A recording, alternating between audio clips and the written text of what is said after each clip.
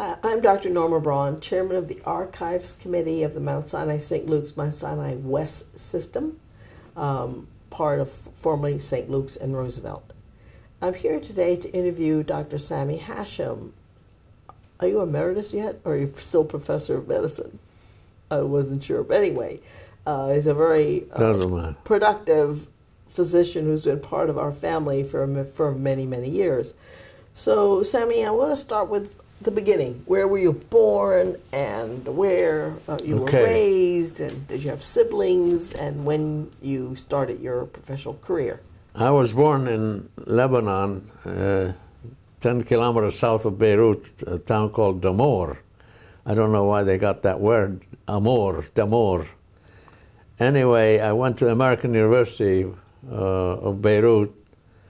At the time, they were calling me the Yankee because I had the American accent for some reason. I'd gone to high school and American school also. And after that, there was a professor at the University of Buffalo visiting Lebanon, and he fixed me up to medical school at the University of Buffalo. There I did very well, apparently. The dean sponsored me to go to Harvard hospitals for interview. And we told him, the hell with that, we want to stay in Buffalo. We didn't. Two of us went in there, and I was interviewed at the Brigham, and there was a whole series of 10 people scaring the hell out of you. Most of them had written textbooks of medicine and stuff like that. And they asked me to check Professor Eppinger. He speaks perfect Arabic.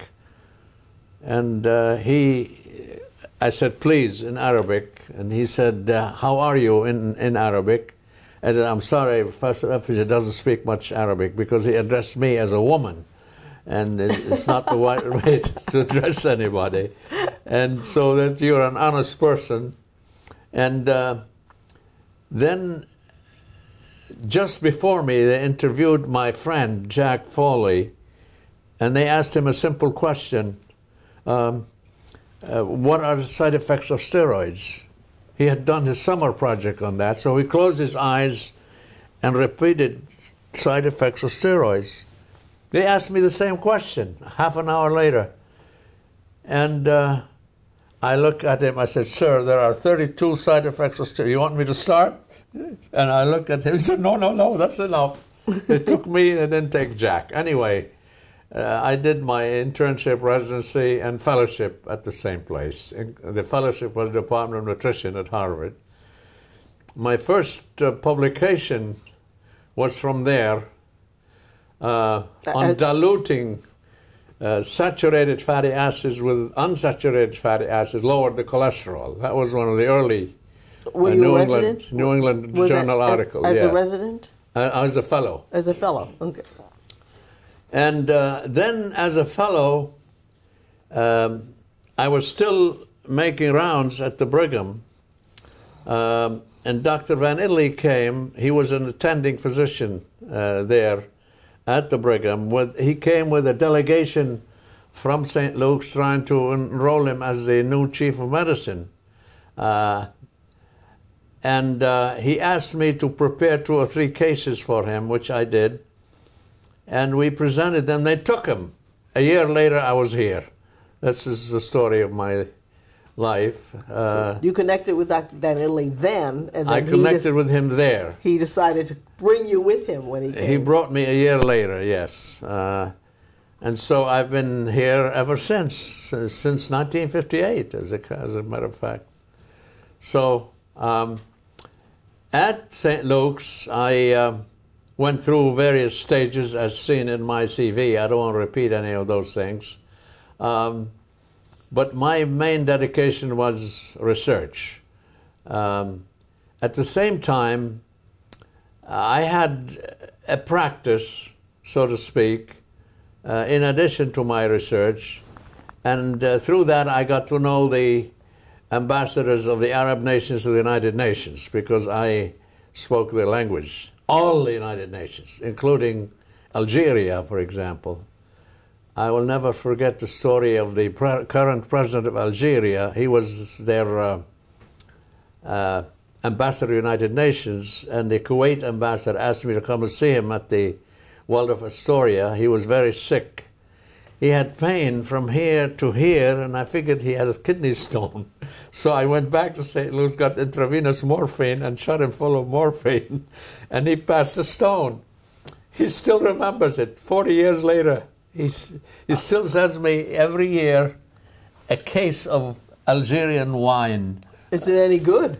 He's still the president of Algeria today. It's amazing. Was the wine good? Algerian wine is very famous. Yes. Oh, okay. Yes. Very well. It's after the French. It was a French colony for so many years. Bouteflika is a short man, and he was for independence against de Gaulle and all those people. When Algeria got its independence, he was asked to come and address the General Assembly, the Assemblée Générale of France. And he said to them, "You don't think much of me, do you? You think I'm too short to be a gentleman. I want you to know that I'm 1.5 inches taller than Napoleon." They all did this. Clap. So that's my story with the Arabs and the Kuwaitis. And you remain that I have those connections. remained the relationship with Kuwait more than any of the others. And finally, Kuwait gave us $1 million in 1980 and $14 million 3 years ago. Mm-hmm. That was very helpful, and now we're trying to get more money out of Kuwait, hopefully. We'll see how that happens. The development office is working on that. Now, at St. Luke's, I started research. I cannot tell you the amount of research I've done, but I made a summary of them here, which is included in my, other than just list of publications, but the contributions. And one of the main, I think, discoveries I made was medium chain triglyceride. Why is that? Apparently, premature infants don't absorb fat. Their pancreatic lipase is not yet developed. And so their mother's milk fat goes through. We introduced MCT into it, and they absorbed it beautifully. And we had even sets of twins at St. Luke's at the time, where one of the twins goes into my MCT, and the other one goes into mother's milk or cow's milk, and the one in MCT did far better, so that they got out of the hospital. So today, MCT is part of every goddamn infant formula on the world today. So that's, I think, a major service to the preemie, so to speak. It's also in most of the nutritional supplements you can buy over the counter. That's right. For example. That's right. Then we went on to discover cholestyramine, which was the first drug used for lowering cholesterol. It still is used in a lot of things. And it's also used in relief of itching in biliary cirrhosis and stuff like that. The other thing was we used MCT to induce ketonemia, which has great relevance today. It was 30 years ago. And my collaborator with that was Dr. P. Sounier, and we published that by giving normal volunteers a certain amount of MCT, let's say 30 to 50 grams, as a single, and then we measured their ketone levels. Their ketone level 1 to 1.5 millimolar. That became a tremendous boon, so much so that Axera company is marketing today MCT for treatment of Alzheimer's disease under the name of Axona, which is a prescription 20 grams twice a day, based on our work that it raises the ketones. Now, going back to the Brigham days, Dr. George Cahill, my mentor, at the time was studying starvation. And he discovered that starvation raises the ketone levels to about 7 millimolar and stay at 7 millimolar until they die. And when I was at St. Luke's 2 years later, Bobby Sands in British jail was on his 54th starvation. Mentally, he was okay. Dr. VanItallie and I were called in to feed him intravenously, and we were ready to go, but he refused. And he died, but his ketone levels were 7 millimolar. So the discovery was that starvation brings it up to 7 and it stays at 7. It doesn't go to ketoacidosis. Ketoacidosis is 25 to 30 millimolar. Okay. Then we discovered that in 1921, Russell Weiler at Mayo Clinic treated children with epilepsy with a ketogenic diet.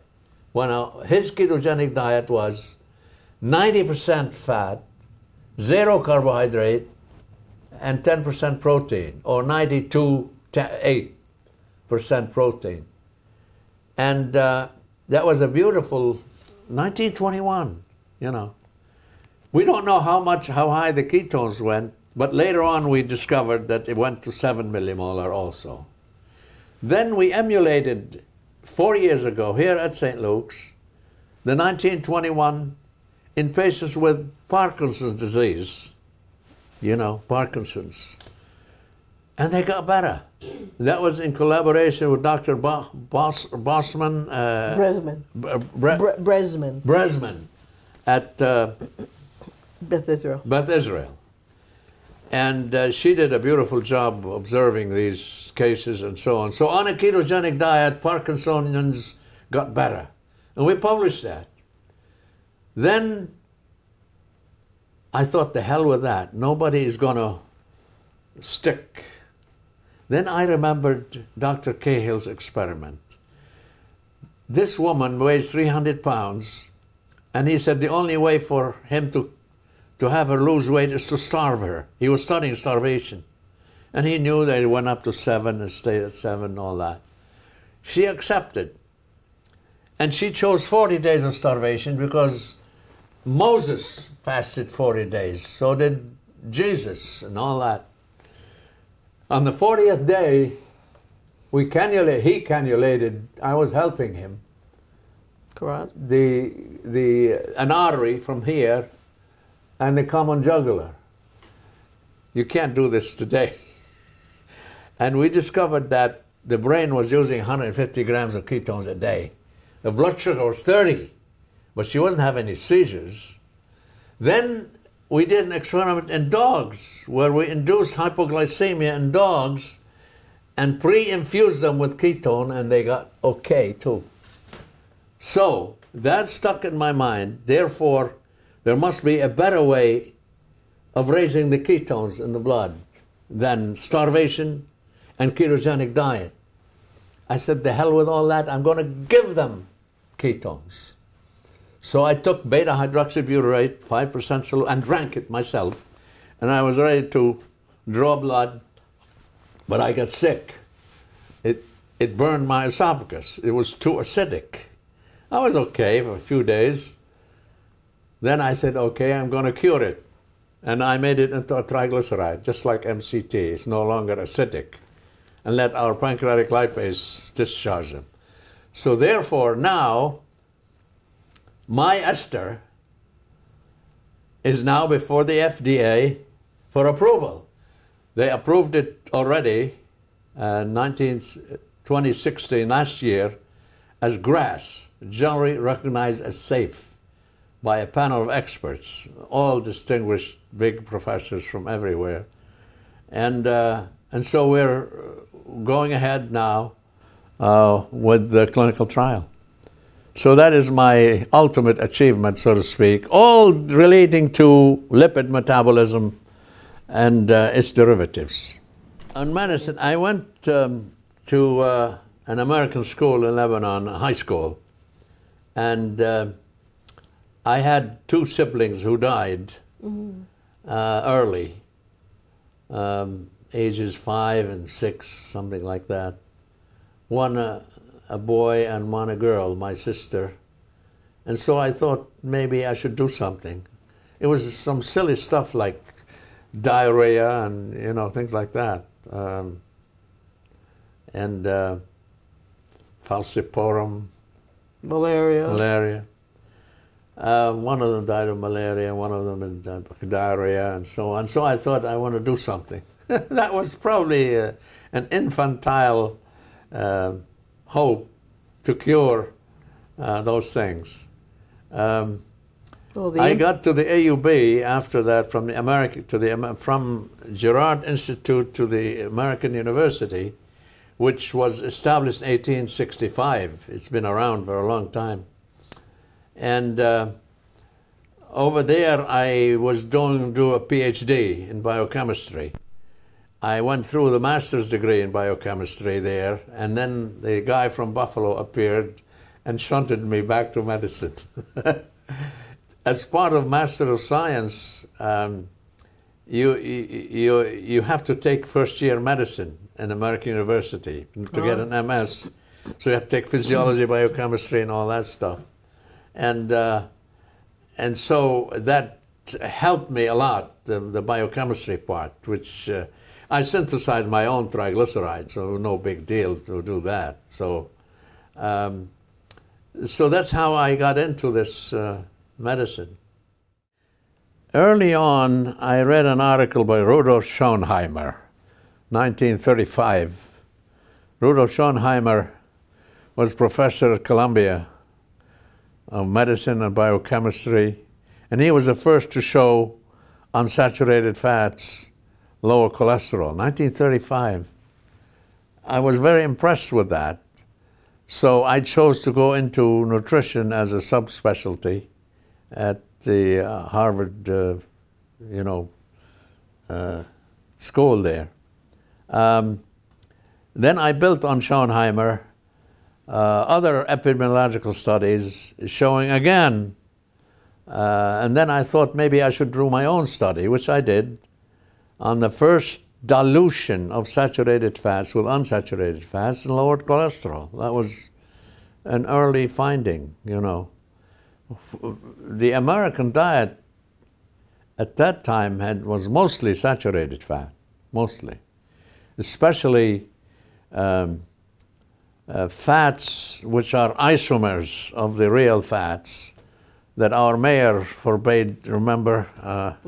Mayor Bloomberg stopped them from being served in restaurants.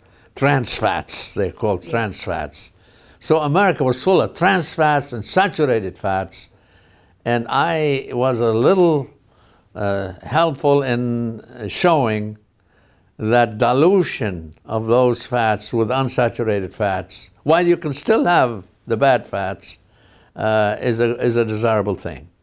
That was the beginning of many, many publications, over 250 publications on the subject of lipids. So I can't recite them all. So I know that VanItallie drew you here, but what kept you here all this time? Because you're still very much a part of us. Well, what kept me here was marrying a woman from Brooklyn. That was it, really.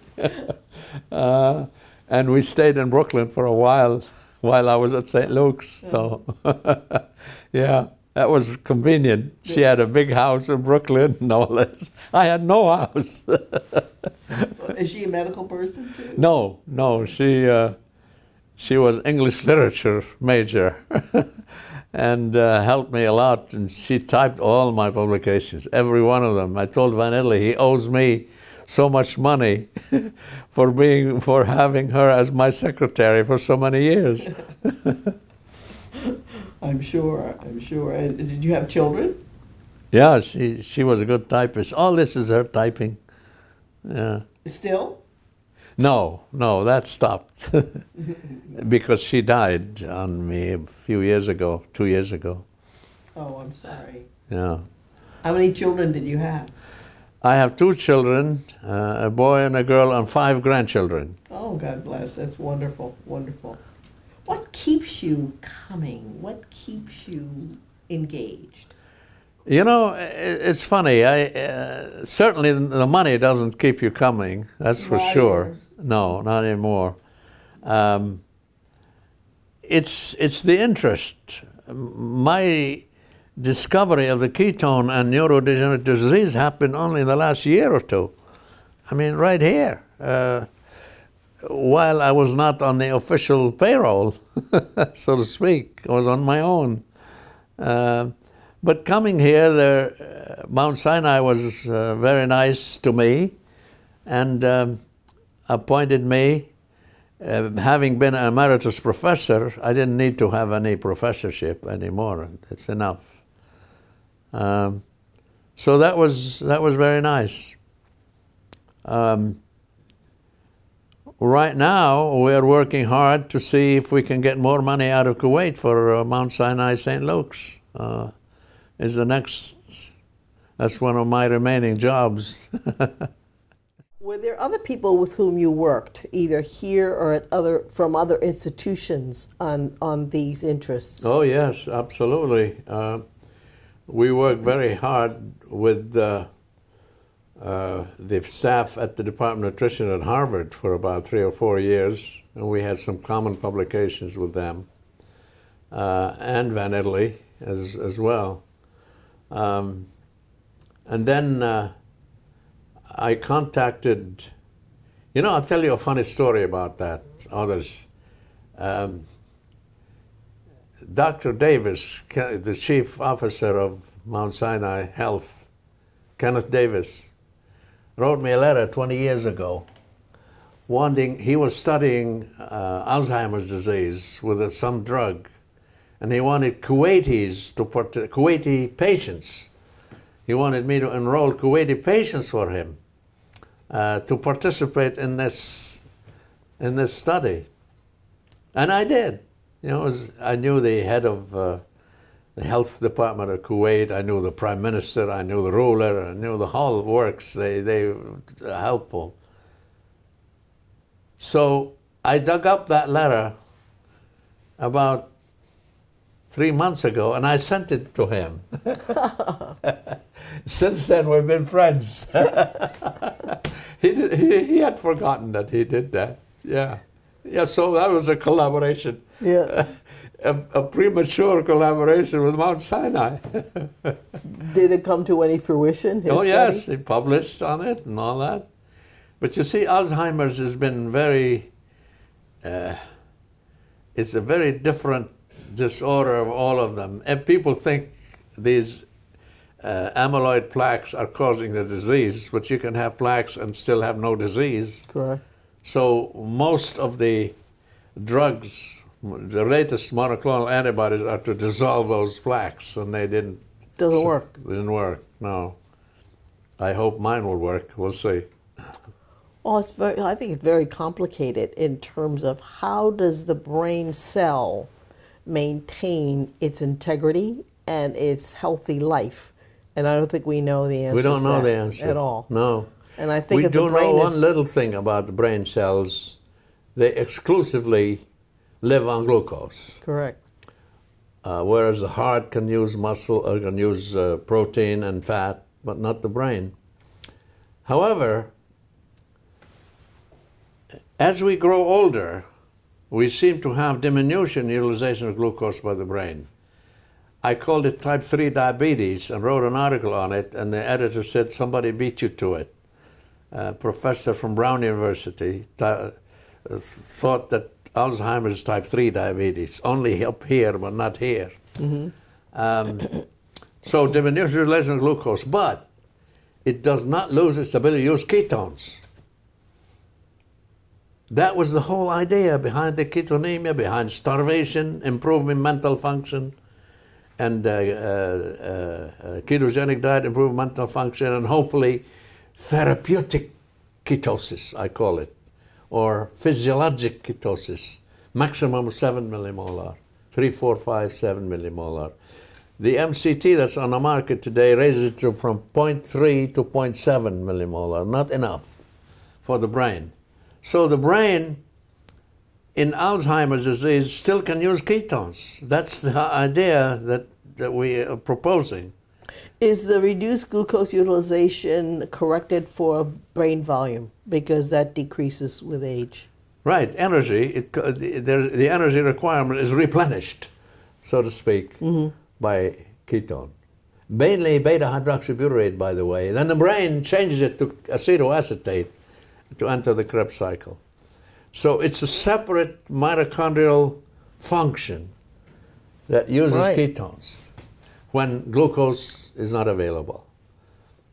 Well, that means you continue to be excited because this is ongoing work. I do know that you are one of the favorite lecturers for the house staff. Oh, yeah? They love to hear you talk about lipids because you put it to them, a complex to them biochemical processes in a way that they understand it. So how often do you wind up doing that, and is that part of the fun? Yeah. Actually, the chief resident asked me to repeat the keto. I said, no, let me talk to you about something else this year. I'm going to talk to you about ketones. She said, wonderful.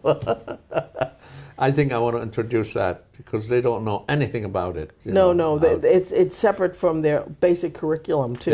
Yeah. And until it hits the big time, namely, quote, in the guidelines, it will not have much emphasis in their curriculum. That's right. Because everything is now guidelines, if it's within the guidelines. And then, of course, they want to pass their boards, which is another thing. Until it's in the boards, it's not going to be given much prime time. That's right.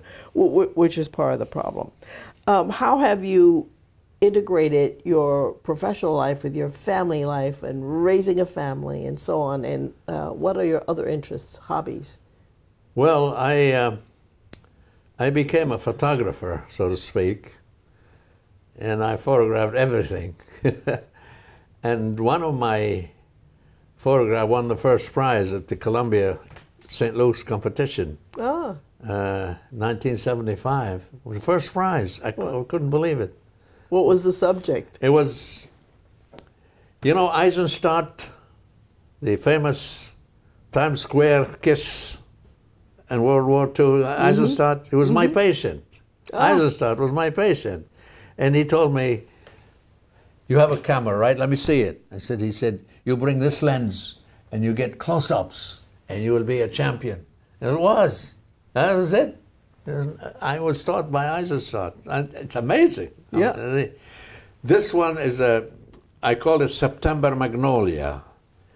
The magnolia is early flower, right? Right. Very and then beautiful. later in September, it becomes like the head of a bird, and I caught it split with a brilliant red seed inside.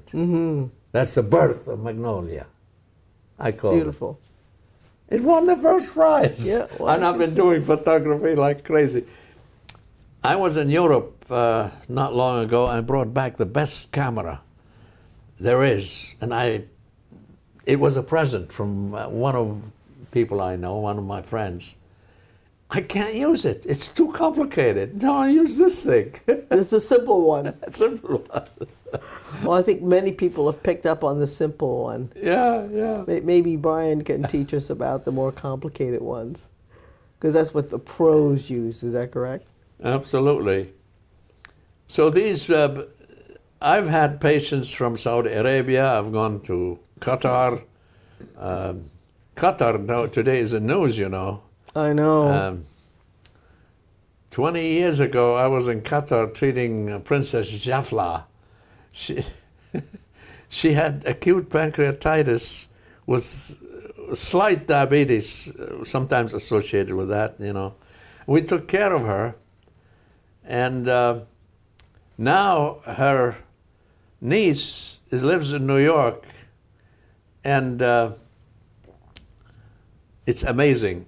She was the head of the museum in Qatar, built by Pai. Pai, the Pei? Yes, or Pai? Pei. Pei.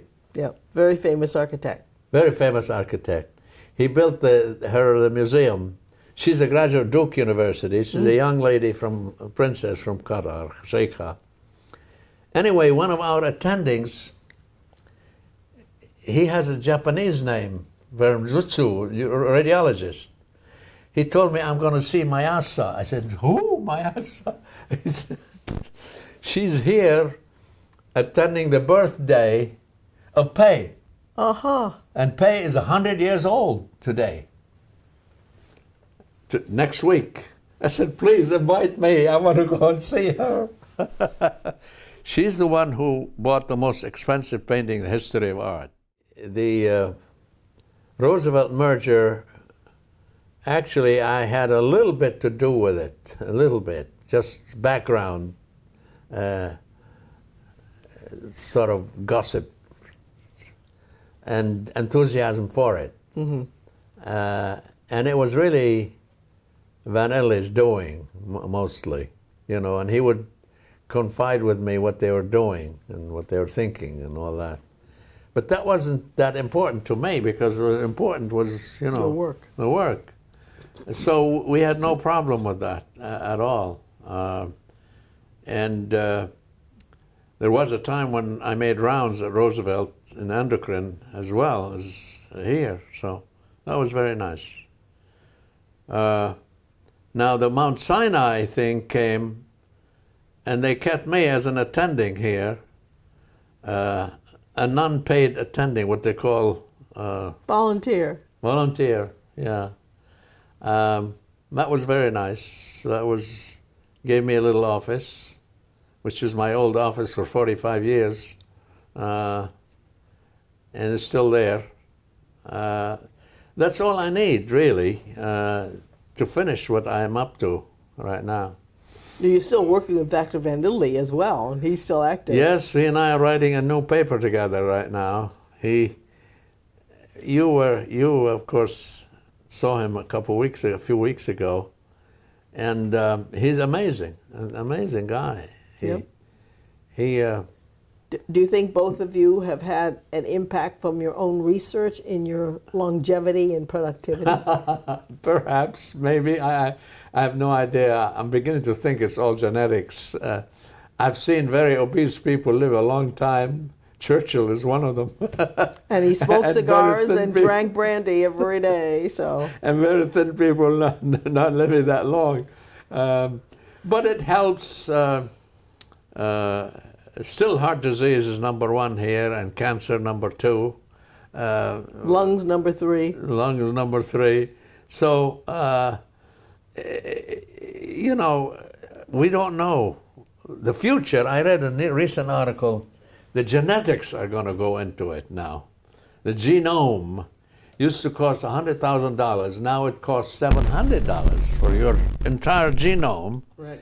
And they will find some variant in your genes that will tell you you're going to get Parkinson's disease or something else. That you might get Parkinson's disease. Yeah, that's the problem. We still don't know how genes are expressed. Sometimes they merge and neutralize each other. God knows how. But anyway, that's going to be the future in medicine. I noticed Mount Sinai's booklet, The Future of Medicine. It's genomics.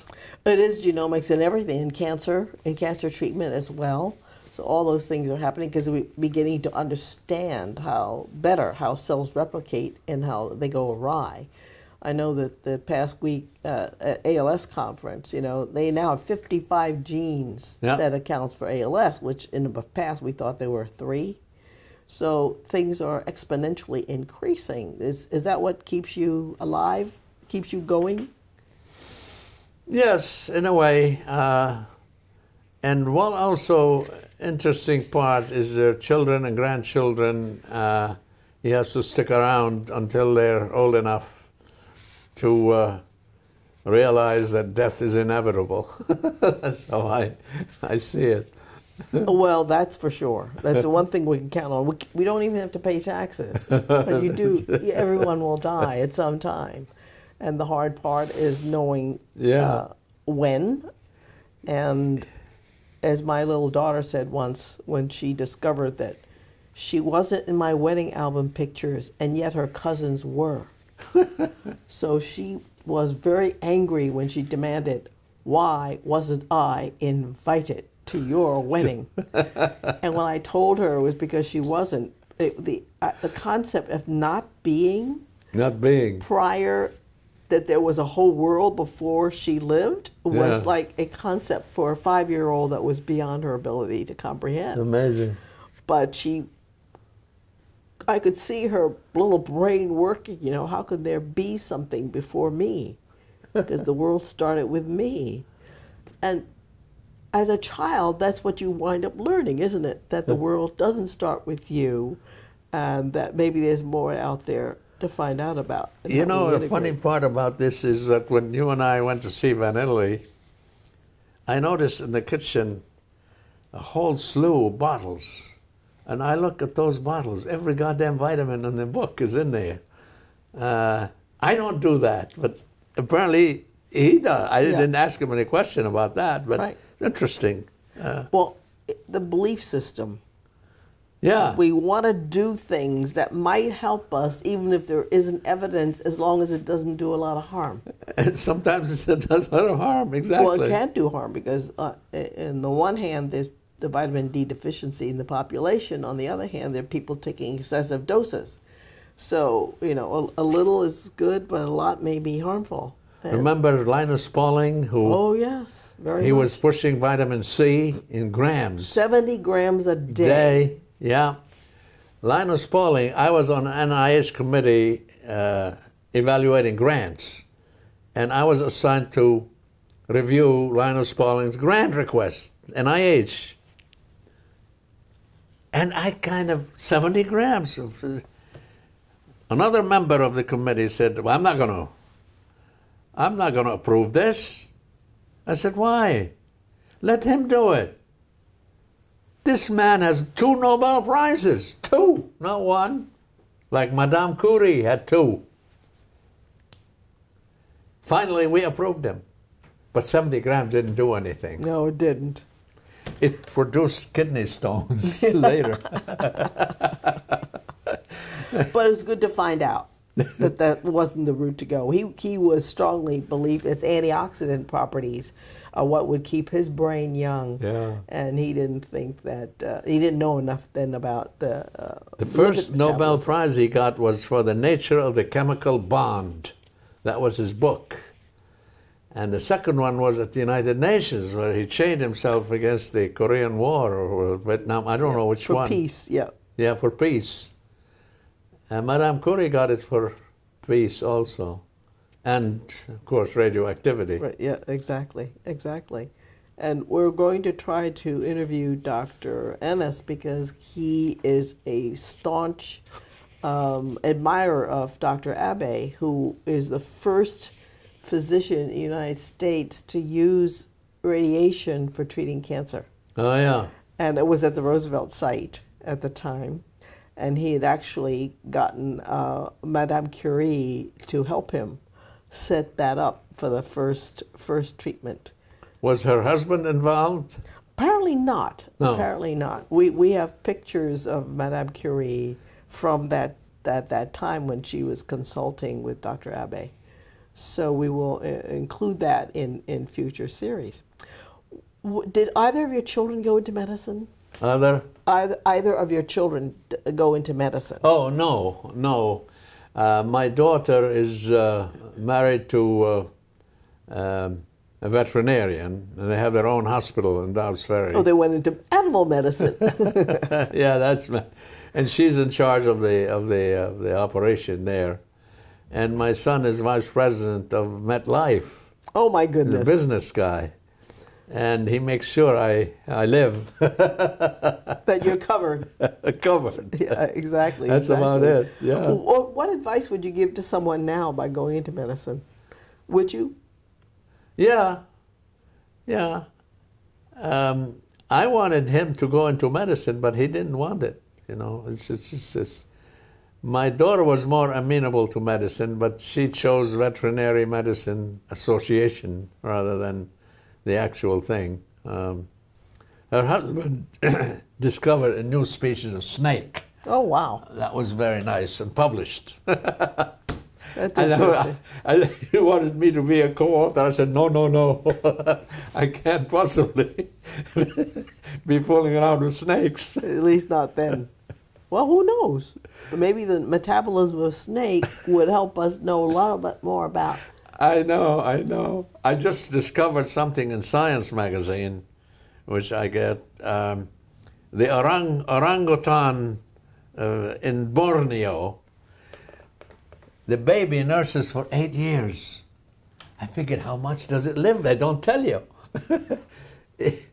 He's weaned, and they got it to know from the deciduous teeth. They were 8 years old. Wow. Wow. It's amazing. I mean, suppose they live 15 and they nurse for 8? That poor mother is exhausted. Exhausted. Well, it doesn't keep her from having more orangutans. Just nursing inhibits ovulation. That's right, yeah. So the question is, how does the species perpetuate then? That's why they're an endangered species. I think they're in danger because their habitat. They have big eyes, I noticed. Yeah. They have a picture. They are. How do you do it? Orangutan. Orangutan. So your interests are wide and still quite incredible. Yeah, very much so. Is there anything else you'd like to add to anything about yourself and your relationships, etc., with your long career? No, I'd like to continue my enthusiasm for St. Luke's through the connection to Mount Sinai. That's the last thing I will do, I think. I'm reasonably confident we get more money from Kuwait. The idea is to transmit what you're doing here to Kuwait, because they have an arrhythmia institute in Kuwait also, in the name of Al-Sabah. So that when you're doing a patient here, the technology allows them to look at it. Right. And vice versa. That's going to cost maybe 4 or 5 million, I don't know yet, dollars, to get the equipment to transmit.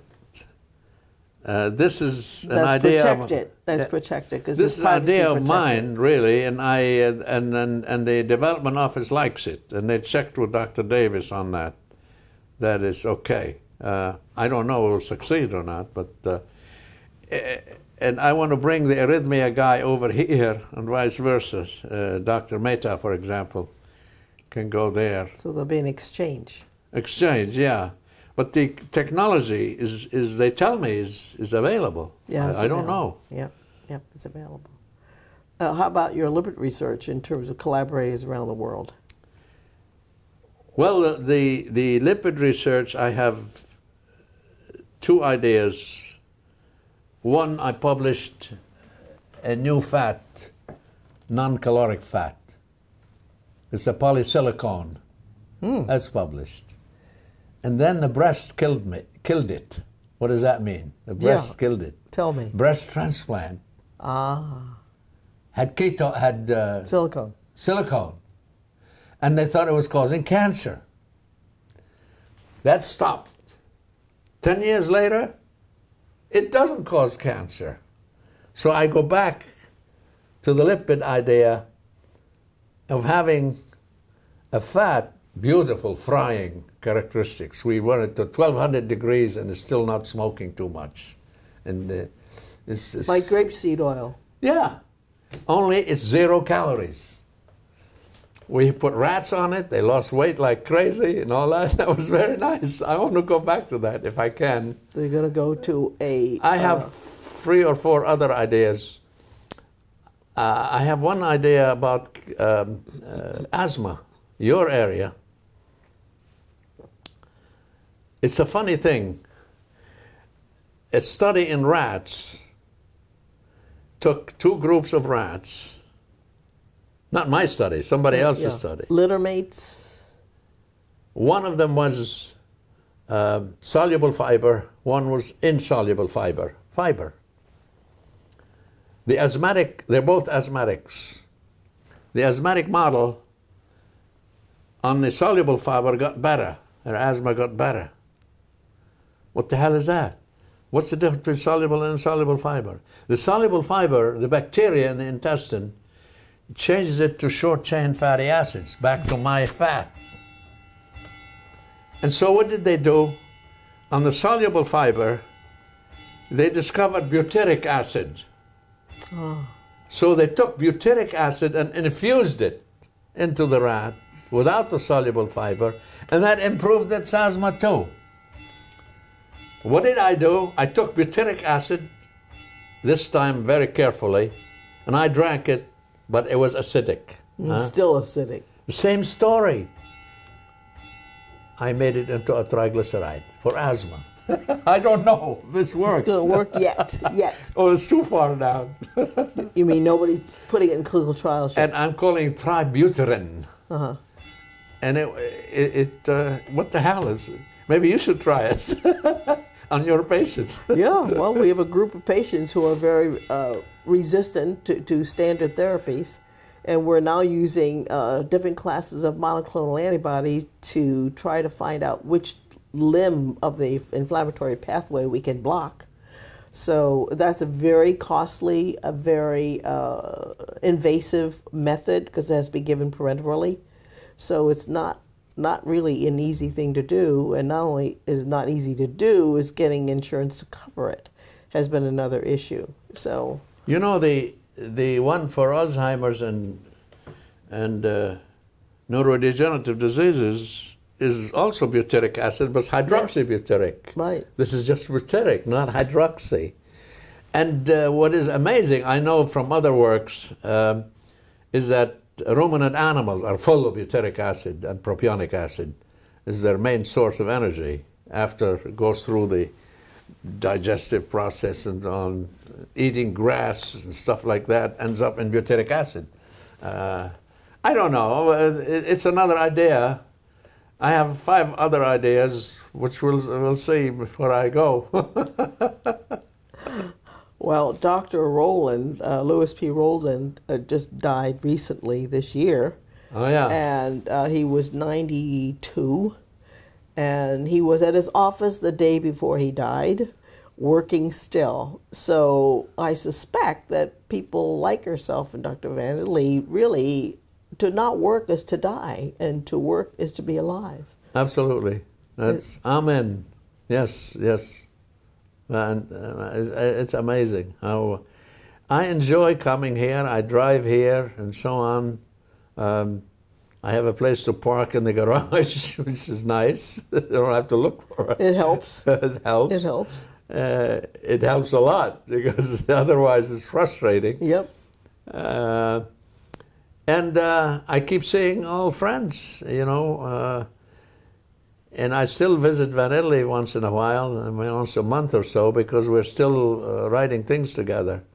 VanItallie thinks of my invention as one of the greatest of all time, which I don't think that's the right thing to say, but that's what I think. Well, I mean, it's a beginning at least till you get the clinical trials to show whether it works. Yeah. Because it would be a tremendous boon given so many, the rate of Alzheimer's increased dramatically. You know, I made 1 ounce of it myself, and then what the hell, what am I going to get tons of it? And so I saw an article about fat metabolism, and they made a similar compound, not the same, similar, and it was for intravenous nutrition. MD, MD, MD, PhD. I said, this is the guy who made it for them. I found him. He turned out to be the head of research at Eastman Chemical Company in Tennessee. I called him. I said, do you make triglyceride of beta-hydroxybutyric acid? He said, how many tons do you need? There you go. Now you have a source. Whereupon, he invited me to come down. I gave a talk down there. He paid my way in the hotel and all that, gave me an honorarium. And they were so interested. They're still interested. They're our supplier. Oh. I can't. Well, I can't. You don't have a factory. I don't have to. What am I going to do? So they probably end up owning the whole thing anyway. So we'll see. As long as you have your rights, because what we need to do is shift that into research. Yeah. Because that's where we need the resources. So that's the last question I think I have is how were you able to maintain your funding for all the work that you did? Because that's another component that's necessary to move the work forward. Yes, it's amazing. I was reading something about the French, Claude Bernard and all those people, and what an inspiration to read something about their lives and how they came out with these tremendous ideas to change history, including some Russians too. Right. Well, part of it to me was, number one, they were all trained in the classics first. And subsequent to that, there was collegiality, which meant interaction with other people, which is stimulation to thinking, I believe. And my concern now is that whether our lack of connectedness is actually going to depress this stimulation that comes from interaction with people and their ability to think. Because robots are only as good as you put in the information. I'm not sure they're capable of new ideas, formulating new concepts, formulating exciting questions to be acted upon for testing at this point in time. Amazing how I saw an article the other day in Science. I counted them. There were 55 authors. Oh, it's frightening. I said, how do they get together like this? You know? Online. It must be, you know? And half a page was each one what they do. How they contributed to this work. Well, they have to present that now as part of the condition for the manuscript being even reviewed. Because a lot of people used to add their names, which they didn't do. I mean, I had that experience when I was doing my research, that the chair of the department asked me to put his name on it. And that's a very big conflict, because when the chair asks you and you're a junior faculty member, how do you say no when they didn't do anything to either any component of the work that was done? No, but they explained each one's role. Well, that's what's necessary now. It's really important that's what you call cooperation. Yep, that is cooperation. But then they advance their CVs, right? Expand their CVs. The old stuff is eureka, right? You saw something alone. Nobody else was with you on it. You're alone. That was the concept of Nobel Prize. Right. But now it's cooperation. Right. Because one thing generates another, like a pyramidal effect. So I'm still cooperating with VanItallie. That's good. That's very, very good. Is there anything else you'd like to add? Tell us about yourself or someone special. No, I have visited Lebanon and I've become visiting professor at the AUB, which was very, very nice. But since then, I've been bombarded with requests for funds. Oh, yes, yes. Which is the usual thing anyway. Right. For years they hadn't bothered with me, but now they seem to. The same thing with the Brigham. I went to a reunion, and now I ended up with a necktie and bombardments. Yeah. Which is, I can understand that, yeah. Yeah. Wilhelm Stephenson lived for 30, 40 years with the Eskimos in northern Canada. And he, in 1955, when the Nautilus reached the North Pole, he told them how the Nautilus should come up to the North Pole. He knew the direction. He led, and he spoke to President Eisenhower at the time. So that was Stephenson. Stephenson loved meat, and we, Department of Nutrition at Harvard, were down. Yeah. So he told us very fascinating stories about his time in the Arctic. He was emeritus professor at Dartmouth at that. He collected like 100,000 books, a lot of them on the Arctic, and he donated it to. He showed us his thing. One of his stories is that they got a Middle East sheep in the Arctic. He was part of the Harvard expedition in 1905. Oh, wow. I mean, the man was 88 years old at the time when he saw him. And he had written a book, The Friendly Arctic, which he signed for me as a birthday, which I still have. So we went to dinner, and we all ordered steak because he ordered steak. We could, and we were all busy cutting our fat off the steak, and he was doing this, looking at us.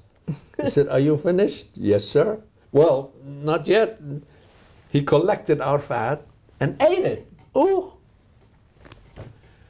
I, the junior member of the group, said, "Sir, how old are you?" He told me, 87, 88. "How old was your father when he died?" He said, "My father? He's still alive." "What? How about your mother?" "She's alive too, in Iceland." Ah. He had come from Iceland. She was 110, whatever. And they asked me then to draw blood from him. So help me, his blood was creamy. I bet. And when we centrifuged it, he had the chylomicrons on top. That was the story of Wilhelm Stephenson.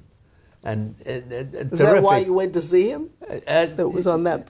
I went with them to see his book, The Friendly Arctic, and he had another book on diet. Mm-hmm. And he liked to have a fat, rich diet. Right. I said, "You're not going to live to be 110, sir." He said, "Oh, look at his blood. He died a year later." Mm. Yeah. Cardiac death, I assume. Yeah. Or a stroke. Yeah. Right. Wilhelm Stephenson. But he still lived a long time. I think I should bring his book and put it in the archives, because it's part of the story, you know. What do you think? Well, I think it's a good idea. Yeah. Yeah, absolutely. Because he signed it for me. Oh, we'll add it to your profile. He was quite a guy. His wife was like 30 years younger. I don't know if she's still alive. Could be, could be. Is that his first wife or his other? Did you see the French president? Oh, yes. He prefers older women. There's something to that. He's 39, she's 64. Yep, she was his teacher in grade school. His teacher. He fell with her then, and he told her when he left grade school they was going to marry her, and she thought, child. All kids fall in love with their teachers, right? At some point, right? Yeah. But he pursued her. He wouldn't let up. And he continued and continued and continued. Then he succeeded. That tells you maybe how he rose to his position relatively quickly. He was premature to start with, right? In terms of her pursuit of his goals. You know, with our interest in the lipids, I must mention that I took care of the lipids for like 10 members of trustees of St. Luke's, at least 10. Are you doing Ken Davis? Maybe you can't disclose it. It's amazing how that damn cholesterol has gotten us to more patients. It's amazing. Well, it's a big factor, and nobody wants to die young. They'd rather not die old either. I think not becoming inept, losing your faculties is probably more important than just how long you live. And so I think that's the fear that many people have as they're growing older, that they'll lose their ability to function in their brains, their mental capacity. Yeah. And that's a frightening place to be.